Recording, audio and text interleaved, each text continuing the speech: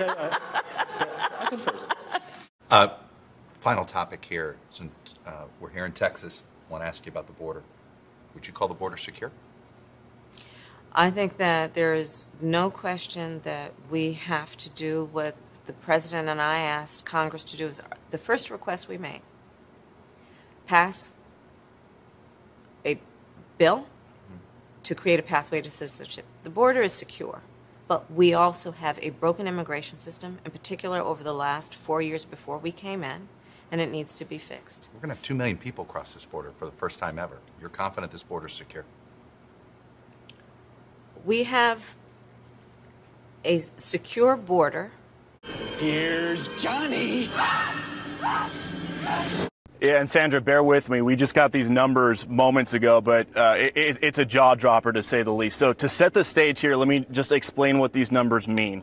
ICE has something called a non-detained docket. Essentially what that is it means migrants who were encountered by DHS but are no longer in federal custody. So who's on this non-detained docket?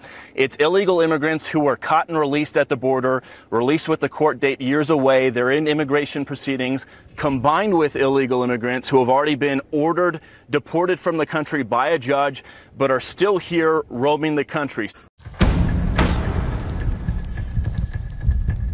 On ICE's non-detained docket, they're currently tracking 425,000 non-citizens who have been convicted of a crime. Of that number, over 13,000 non-citizens have convictions for homicide and are on the non-detained docket, meaning they're roaming the country right now. The challenge that we have as an administration is we got to let people know who brung it to them. That's our challenge. On top of that, there are another 15,811 non-citizens convicted of sexual assault who are roaming the country right now on ICE's non-detained docket. It doesn't stop there. Those are convictions. The ICE director also says there are currently just under 1,900 non-citizens on the non-detained docket who have pending homicide charges who are roaming the country. So exciting. The jaw dropper here too, guys, is all these numbers we just rattled off, they don't even account for the nearly 2 million gotaways who have crossed our border under the Biden administration. Those almost 2 million gotaways, they were never encountered by DHS. They snuck in, they were never caught by Border Patrol, they were never encountered by ICE. There's no record of them, so they have nothing to do with the numbers I just rattled off to you. These are just the numbers of people that ICE has already encountered, that Border Patrol has encountered, that DHS knows who they are. Corrupt!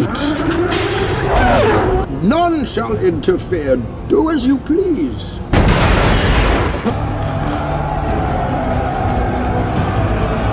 They want everybody to come in. Come on in, everybody. Come on in. Yes, you killed 9 people, but we think you're going to be much better now. That's what I believe. Come on down.